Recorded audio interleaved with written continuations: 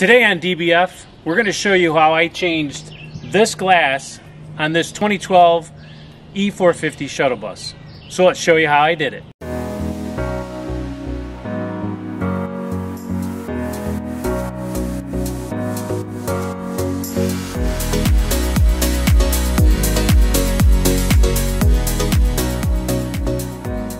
Alright, so when I got the bus, you can see that we have a door there, and then this door over here is missing. It's not actually missing. It was already taken off because the glass on the door was broken. And the other thing you should be able to notice is that the mechanism that opens and closes the door and the handle over there has been taken off. I took that off to fix an air conditioning issue that we're having over here. But if you're trying just to replace the glass in this door right here, you do not have to take this off. Again, I took that off to get to the air conditioning stuff down there. All right, so in order to remove the door to fix the glass, the first thing you're going to want to do is to come down here to the left side. Where's the pivot? You're going to find this bolt. It's going to be in the bottom, and it's going to pop through, and it screws right into the bottom of the door there. So you're literally just going to unscrew that, pull that out. That's going to take the bottom pivot point of that door out. And then you're going to come in and you have to take the top pivot point out. To do that, you're going to come in here, and up on the top, you're going to turn and push this, turn and press that one. It loosens the panel up. Once the panel is out, you'll be able to see the other mechanism that you actually have to get off. So now what we have to do is inside of here, you have to unloosen that bolt right there.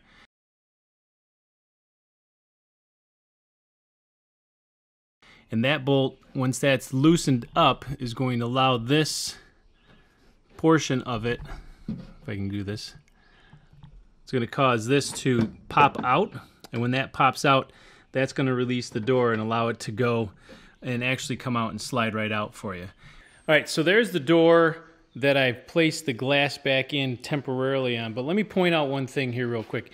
That right there is where that first bolt that we showed you just previously, that's where that screws into. So that's the bottom pivot point for this door.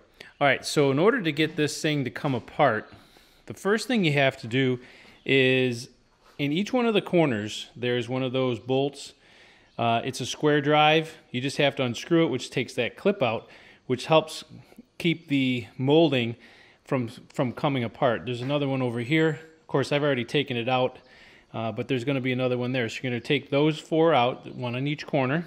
So now that you've removed the bolts that are on each one of these corners, then what you have to do is peel this back. And all it takes is just pull this apart, and it literally just relatively easily just pulls out. So we're now going to do the same process to the opposite side. All we're going to do is just peel this out. So the next piece of molding that needs to come out is this piece of molding here. And what that does is part of this molding lips onto this right here. And then the bottom part of the molding actually lips onto the top part of the glass. Now I've already removed the glass. I just placed it there just to give it for example to show you how we're doing this. But basically what's going to happen is you're just going to peel this back and it should come right off.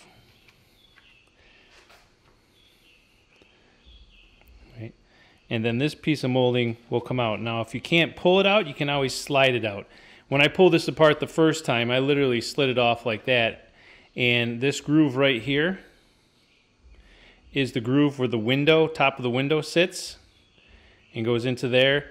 And this part here, as you can see from the end of it, this part sits on the metal and this part actually sits on the window, which makes that seal. So the next piece that's got to come off are all these gaskets that go all the way around the door, all the way around. And they come off relatively easily. Basically, you're just going to peel them back. And they literally just slide out. All right, so now that all the gaskets are out, and what I did is I just placed them over there exactly how they came out. The next thing we have to do is actually get the glass off of the frame. And like I had stated before, if you take a look at the bottom of this, I originally thought that was a seal, but it's not. It's actually the adhesive that attaches the glass to the frame. And so to get that off, it's stuck on there pretty well. I had to use a a chisel and put a hammer underneath it to slide it off. And I had to do that all the way around. Okay, so now that everything has been off, and notice down here we have a little bit of corrosion that's happening there. And in order to get this gasket back on that's here, what we have to do is actually slide it in through here. So what we're gonna do is we're gonna take a piece of sandpaper and clean this up a little bit. So now I've spent some time cleaning up this area here, getting it ready for some paint. We're just gonna hit it with some Rust-Oleum to make that look a little bit better so it doesn't corrode anymore.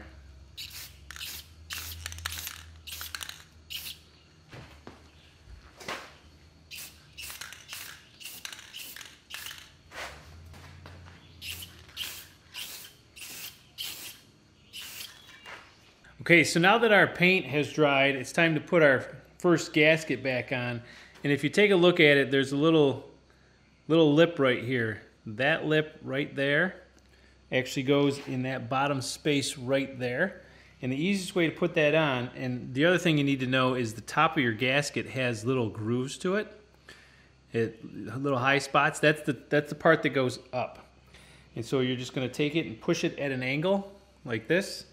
Then slide it back in, and then it looks like there's a little bit of a space here, and you're going to slide that as far over as you can, and then just continue to do that by taking it from the bottom and rolling it back up onto the frame.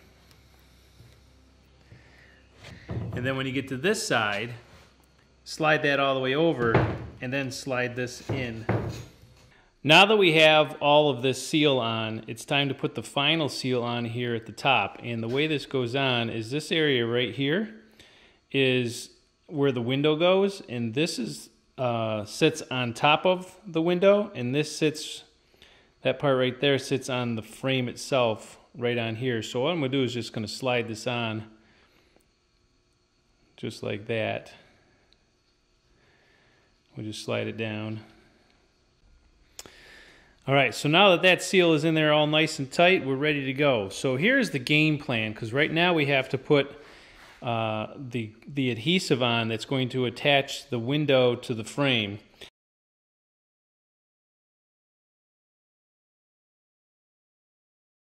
And so the plan is I'm going to put a bead of adhesive in through here. And then I'm going to put a bead right along this edge all the way down. So it's got about the center of the space between where it was in the seal. And I'm going to push it this way into the end, square it up to make sure that the window is even on it.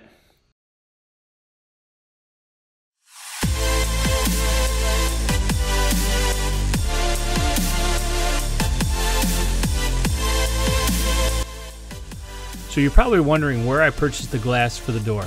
And originally I started looking at glass shops, but their price was a little bit too high and they had to hunt it out anyways. So I actually realized that on the inside of the driver's door there actually was the listing of the manufacturer. So I called them and they said, yeah, we could sell it to you. It cost me about $200, and that included some of the molding also. So once the window was installed, I did decide on using some clamps just to help hold that window in place until the adhesive dried, and it also allowed that adhesive to push out the side so I could cut it off later.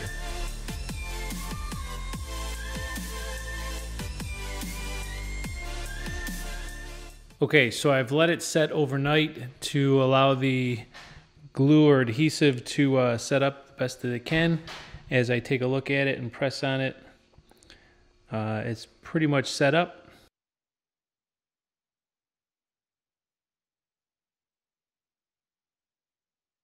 All right, so in order to install the gasket that has to slide in here and go all the way down, you're going to want to make sure that this has a little bit of WD-40 on it.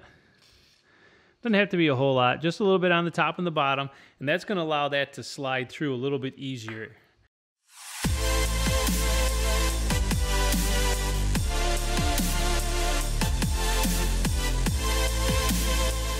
All right, so in order to prevent these seals from sliding down the door, they have these clips to them. And if you notice, these clips have a little bit of a top to them right there. It's got a little edge to it. And so the way it's designed is that little piece right there is designed to go in that hole, and it goes in like this. When you slide it in, it's a friction fit, and it friction fits against the rubber. And when you push it all the way in, the rubber can't slide down now because it's caught on that piece. And then you have your square drive screw bolt, so to speak, goes in this hole here and then gets tightened down. You're going to do one here, one on the opposite side over there, and two on the bottom. Okay, in order to reinstall the door, you're going to have to do some prep work. So this device here has to be out of that hole there before you can do anything, because the top of the door has to go through that hole right there, and then the bottom of the door has to go through that hole down there.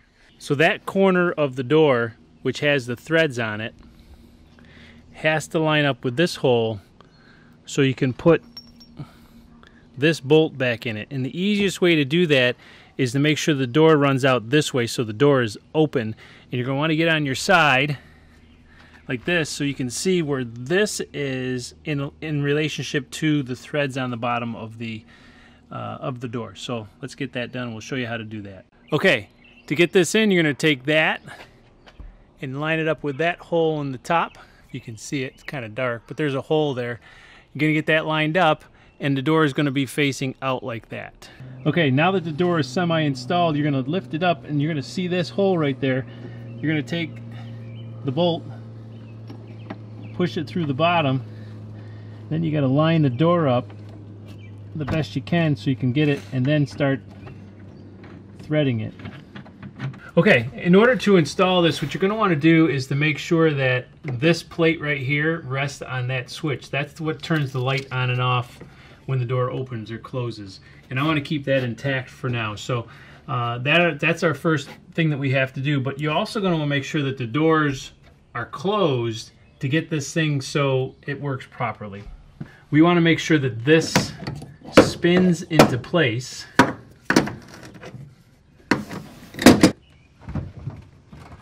There we go. All right, so now the door is closed and it's resting on that pin. So now we're going to come over to this side, and this is where the hard part happens. You got to get the bottom of this thing that has a hexagonal thing on it lined up with the one that's in there, and make sure it's still on that button over there. All right. So now in order to do this, I'm probably going to have to move this door in and out, say this door, the door we're trying to install, to get it to line up while keeping the door closed at the same time. Oh, look at that, there it goes. All right, so now this is closed, and what we have to do is to get the height component correct. Is we have this bolt with a washer and two nuts on it that screws into the top of that. So we're just going to screw that in. Okay, so once this bolt is put all the way in tight, these two nuts are the ones that hold the door up and down based on the height that you want. And when I got here, those two nuts were tightened together, so I loosened the top one.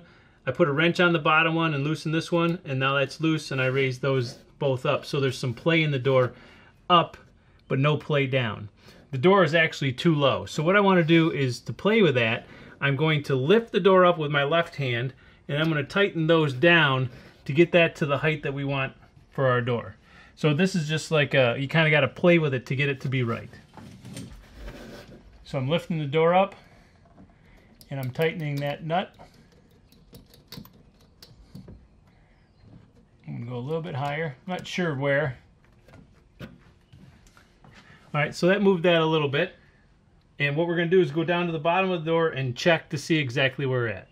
And as you can see, we don't have enough space there because this part right here is actually still riding on the on the step. We're going to go back and keep moving that back up.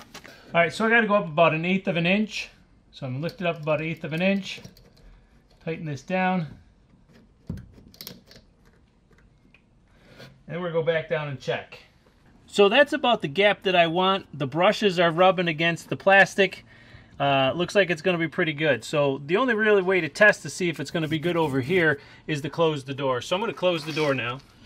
All right, so now what we want to do is we're going to check what this looks like here.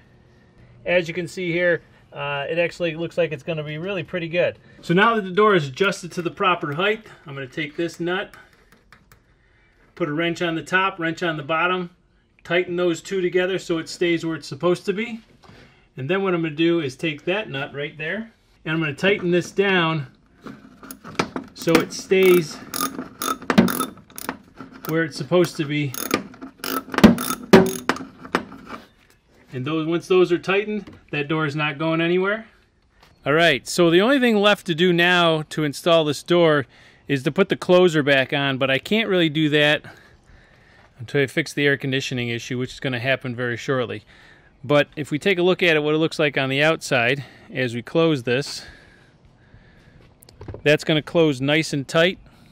So that's how you change the glass and reinstall a bifold door on a shuttle bus.